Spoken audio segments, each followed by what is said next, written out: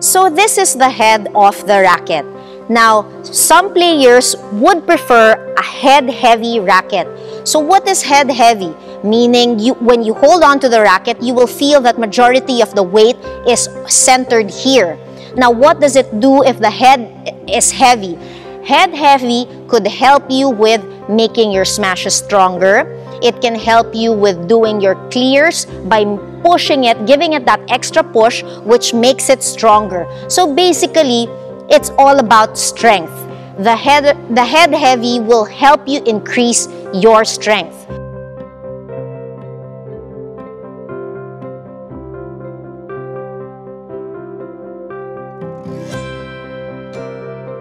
If the head is light, then that means it's easier to move your racket.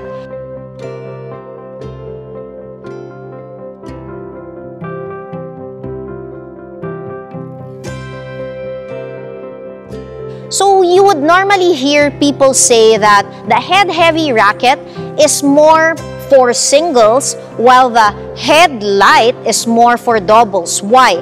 Because in singles, you have the time to move. So if you execute that strong smash with a heavy racket, the shuttle has to travel to the other side and comes back to you a little slower as opposed to doubles.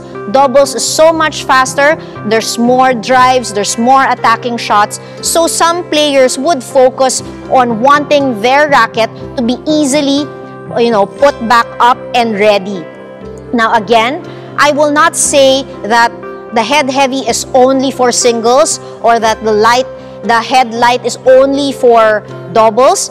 It is again a personal preference. You might be a doubles player but you prefer a head heavy racket because you would know your own gameplay, and maybe you feel more comfortable with a head heavy, you feel like your smashes are stronger, so it really depends.